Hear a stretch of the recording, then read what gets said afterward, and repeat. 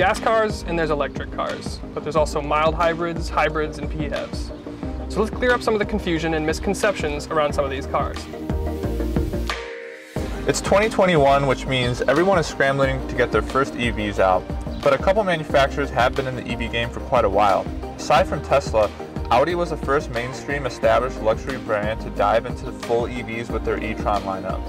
But we all know EVs come with significant hesitation. Range anxiety is a real thing, and the infrastructure isn't where it needs to be to calm the nerves of some buyers. But what if you had something that was the best of both worlds?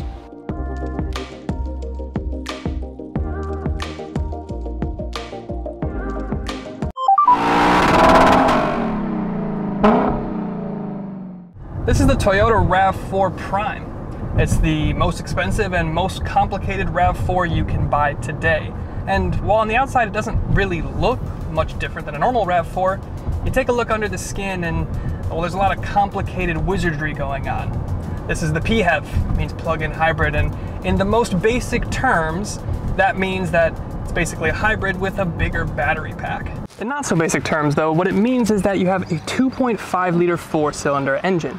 That's connected to an 18.1 kilowatt hour battery pack and 2 electric motors. So the gas engine only powers the front wheels, but like I said, that there's 2 electric motors on here. There is power going to the front axle because this is predominantly front wheel drive, but there's also an electronic motor on the rear axle. This is just an electronically controlled rear differential. There's no mechanical linkage from that front system to the back. So it's just the computer determining what's happening and what power is being sent to the rear. All of this means it's pretty efficient. You get 40 mpg in the city and 36 on the highway. You also get 42 miles of fully electric range with a full charge. And the fact that it's electric torque and it has all-wheel drive means it grips fairly well, aside from these questionable tires, makes this the fastest accelerating Toyota behind the 3-liter Supra. It's faster than the 2-liter, and you can't really count the 3-liter Toyota Supra as a Toyota. So I would venture so far as to say that this is the fastest car that Toyota makes. Quickest car, anyway. 0 to 60, 5.4 seconds, and it feels it. It's pretty quick. And horsepower and torque figures, there's a lot of weird math going on because you have your gas engine, which is the 2.5 liter 4-cylinder engine that we're familiar with, but then you have the electronic motor on that front axle, and then you have the electronic motor on the rear axle and the battery pack, and it's filling in torque. So they say 302 horsepower, but they don't even really give a torque figure. And to be honest, I'm not an engineer, and I'm even worse at math. So I'm not gonna take a venture a guess as to how much horsepower and torque this is actually making when you combine everything. But I'll tell you what, it is quick. I'll say this, if you have it in just the gas mode, it doesn't feel that quick. And in just electric mode, you get a little bit of that instantaneous shove, and that's very, characteristic of an EV, but in hybrid mode, that's when you get maximum performance. That's when you get maximum quickness, when the internal combustion engine and the electric motors are working simultaneously together. And speaking of simultaneously working together, I have to give absolute kudos to Toyota in the way that they tuned this thing. The power delivery is pretty seamless, and that's not something I could say with something like the F-150 hybrid that I just drove. The transmission tuning was a mess. That was a 10-speed gearbox. This is a CVT, so that helps a little bit, but more than that, Toyota just zoomed out from the nuance and the detail, and they took a look at, okay, where are the most wasteful places that cars are burning fuel unnecessarily? And that's at stoplights, and that's in parking lots. And that is when you have it in auto EV/HV, so the car determines when you're gonna use what type of power. It'll say that, oh, we're at a stop sign, I'm gonna kill the engine. Oh, we're in a parking lot, I'm gonna go full EV. It saves you that gas by thinking for you. And that's just really nice. And the last thing I'll say about the whole gas and electric combo working together is the fact that this will, when left in auto EV/HV, generally, unless you demand a lot of power from it, basically kill off your entire EV range. That takes priority. That goes first, and then you go to the full hybrid. So it'll burn off full EV, and then you get into the full hybrid where it still has a little bit of electronic juice to fill in and act like a normal hybrid, but you won't have that full EV capability. Now let's say you live in like an apartment building, or you have to park far away from anywhere that you can charge this thing. Obviously you do have a charger, and it says about 12 hours to full, but I tested it from 0 and I got it full charge in like 8 or 9 hours or so. So that's pretty nice. But let's say you don't have access to a charging port, then the car will actually charge itself. You hold this button right here, the HEV charge hold, and then this thing will charge itself for the electric battery. And it does it in a pretty rapid rate. I was out shooting B-roll for about half an hour for the exterior, and I left the charge hold on, and I came back to about 7 fully electric miles. Now, like I said, that's the last thing I want to cover in terms of the powertrain. I'm sure you're sick of hearing it by now, but to be honest, the point of this car is the powertrain. If you just want a regular RAV4, you can have it. If you want a hybrid RAV4, you can have it. You buy this thing because it's kind of that sweet spot. It's that best of both worlds between a full EV and a gas car. You have the nice commuter range of 42 miles, which is actually pretty good, and then you have the gas engine as a backup. But when you zoom out and you take this thing for what it is, it looks like a normal RAV4. On the interior, it's much like a RAV4. You get all the practicality, the space. You don't have any compromises in terms of trunk space with battery packs. It's not creeping into the cabin, you know, raising up the floor with the battery. It's very practical, it's very comfortable, and dynamically, it feels pretty good. This is one of the peppier RAV4s that I've ever been in, thanks to that hybrid and electric system. Now, the only thing that I don't love about this thing, obviously, it's the tires. This thing is just a little bit too quick for these eco tires, and yes, it's intended to maximize your range and get more out of the car that way, but when you get the peppy and the sporty and you start pushing this thing, that's where it falls off. Also, you have these paddles on your steering wheel for shifting your CVT, which is unnecessary. But in any case, let's see how Paulo's doing in the e-tron. All right, we are in the e-tron, and the first thing I'm going to say about it is I absolutely love the way it sounds. It's just so futuristic. Something that you don't hear in the RAV4, but I guess you do hear it. This is just a lot more prominent, I would say. The electrification, that it just sounds so awesome. It really does. Although Matt's Toyota RAV4 does sound like it's the best of both worlds, I think it does come at the expense of reliability. And even for a Toyota, I think that's still the case. I like my EVs straight up, and that's exactly what we have here in the e-tron. As a full EV, you'll probably want to know range, and to be honest, it's not great, especially compared to some of its other competitors like the Tesla and the Mach-E that, you know, boast range of around 300 plus. So in this you get 218, and that is because it is the Sportsback. If you just wanted the regular SUV look, that would get you about 204 miles per charge. So let's talk power. So it has 355 horsepower and 414 pound-feet of torque. And for 8 seconds, you can unlock Overboost, which pushes the car to 402 horsepower and 490 pound-feet of torque. And honestly, it feels fantastic for those 8 seconds. 0 to 60 in about 5.5 seconds, which puts it just exactly kind of where the RAV is actually. So I'd be curious to see these two things race. I think that this thing would win just because it has a more sophisticated all-wheel drive system, and I don't know, maybe it's the tire size or just the tires on that specific RAV, but they do not do a good job of keeping all that power in check. As I'm going around a corner, you know, this thing is heavy. I mentioned that it's, you know, 6,000 pounds, but it's all, you know, at the base of the car, so it really makes it feel composed and well put together. It almost acts as like an anchor. It's not a lot of body roll because of where that weight is. It honestly feels really good. I mentioned the all-wheel drive system, so this has 2 motors, one for the front axle and one for the rear, obviously putting it in the all-wheel drive category. Aside from that though, it's very Audi in here. It's comfortable, quiet, it's as refined as it can be. Let's together with Matt and talk about these two cars. Hey Matt. It's a nice lima bean you have. Wow, nice RAV4 LE. So that's cool. It does kind of look the same as every other RAV4, doesn't it? It does, yeah. I think this one's more interesting, so let's talk about the looks of this one first. Yeah, let's do it. So give me a tour as to why...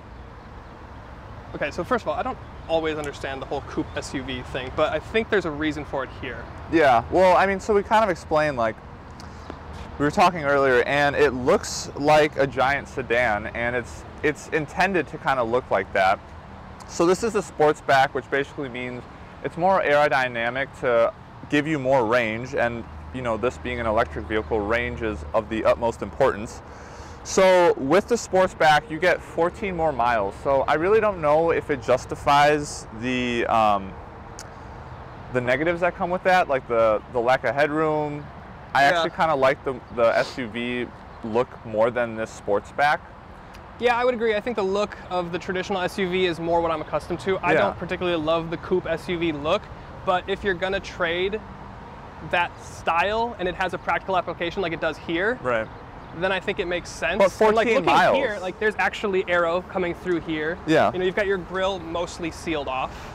Yeah, so you were curious why they needed this if it's not a combustion engine, and it's still to cool the electrical components inside. Yeah, so my question then is like, why do the Teslas not have the opening? Like, why does the Mach-E not have the opening? I don't know, maybe they just designed the flow of air to cool those parts better. I don't know. I mean, like, if you open up this trunk, or the frunk, there's all the electrical components and things like that are basically right here, so it makes sense why they need these where's the slits trigger? To cool it. There we go.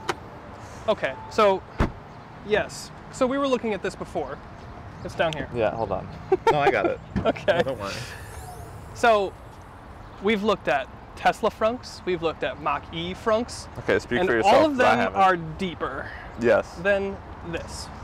This is about enough room for your charging cables and like or a purse. Like a handbag. Yeah. And that's about it. Or a man purse. So there seems to be like a lot more going on under the hood here.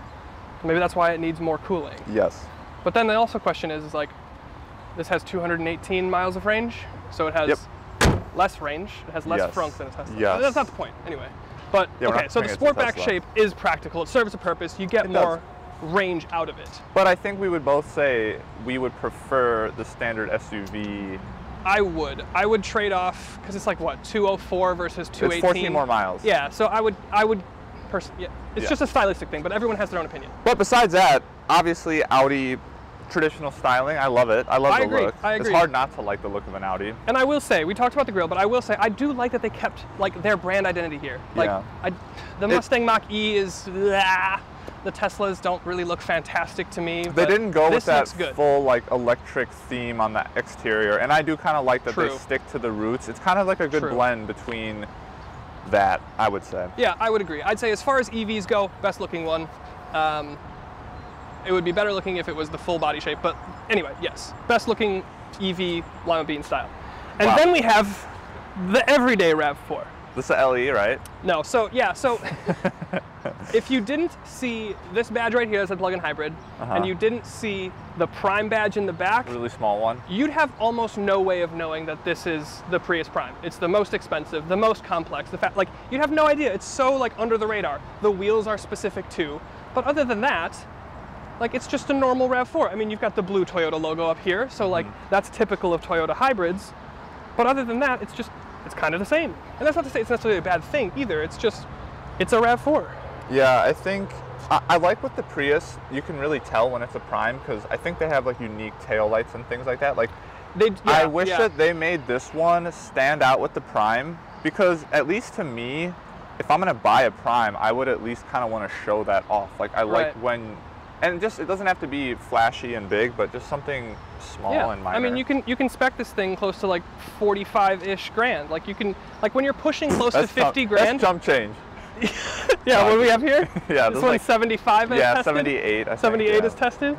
So, yeah, but I mean, again, we're not necessarily comparing apples to apples, but we're kind of comparing the plug-in hybrid versus the EV. So I think, again, the reason that it can stay looking like a RAV4 is because it doesn't need to rely so much on aerodynamics for the range of the car.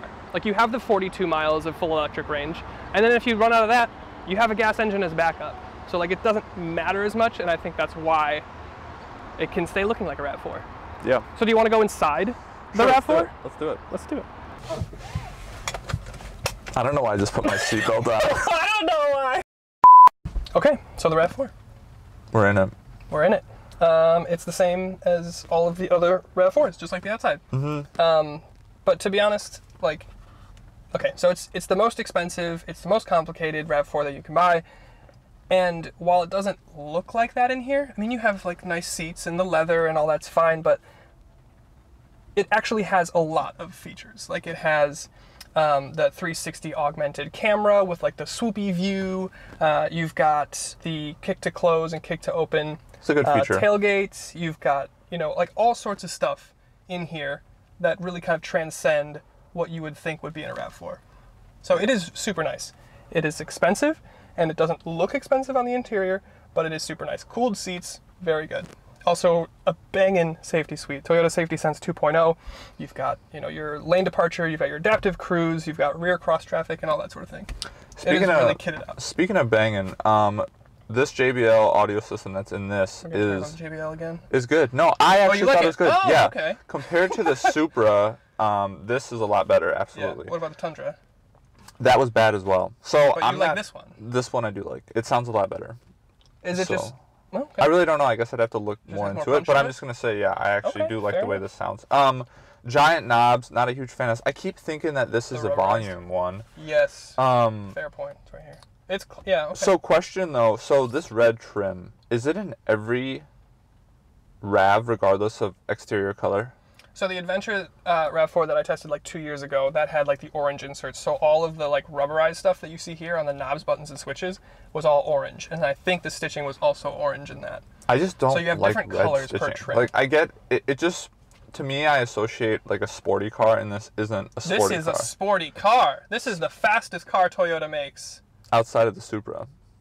It's faster than the 2-liter Supra. Is it really? It is. That's a fact. But it's these only wheels can't slower, even like but hold again, on to it. That's a BMW. Yeah, that's true. So this is the fastest car that Toyota makes, and it's the XSE. The whole EV charging, EV, HV, it's confusing for about 10 seconds, but then it's pretty easy to figure out what all these buttons do. A minute. Yeah. Shall we do yours? Welcome, sir, to the height of luxury. Yeah, we're not in a Toyota anymore, are we? No. Yeah, so I mean, in here, it's obviously it's really modern, it's functional, it's crisp. A lot of LCD screens in here. I feel like Audi always does a nice job with their interiors. Yes. I feel like they're usually always ahead of the time and the pack. Yeah, fair enough. I think, okay, so here's my issue. The screens look fantastic when they're on, and the black levels are fantastic. There's like a lot of contrast, a lot of punch. It looks crisp and rich and premium.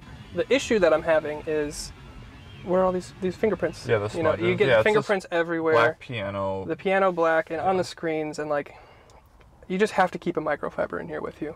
Yeah, this is don't want to spend too much time on it, but we disagreed on this. You like this wood separator. I love the open pour. I'm about it. Yeah, and I don't like it. I literally feel like they were like, wait, we didn't put wood in it. What would you have? I have an idea. I don't know, nothing. They what do you mean don't nothing? have Just more this, piano black? Don't have this separation here, I'm saying.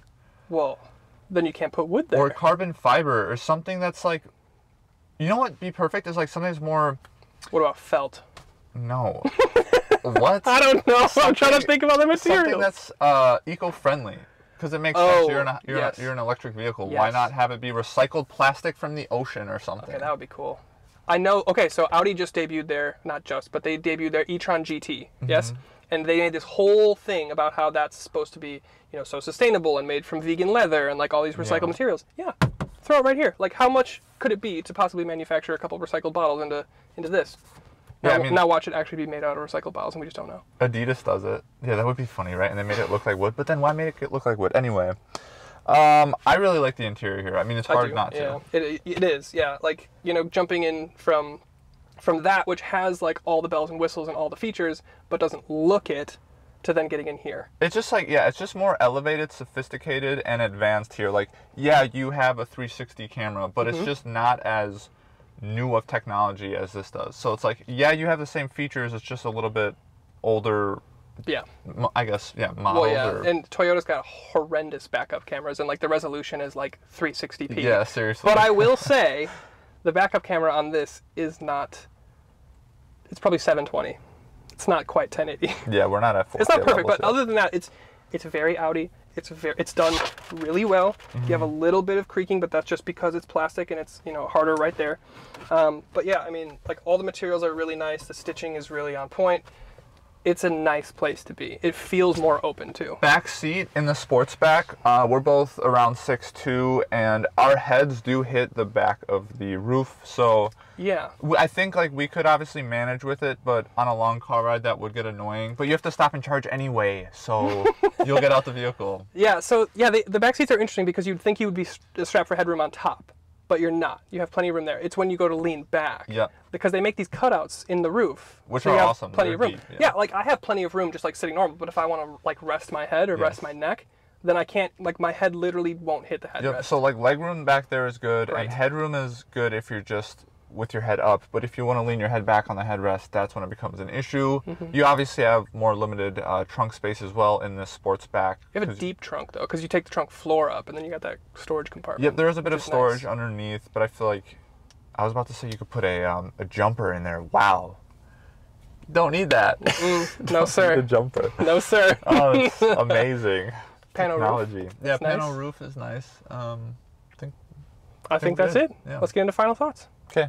I know having a full EV can be daunting, but this is the future. By 2025, Audi aims to have 1/3 their fleet electrified.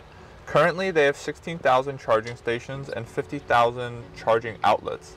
The e-tron also supports 150 kilowatt charging, which can theoretically get your car from empty to 80% in 30 minutes. That basically equates to 160 miles.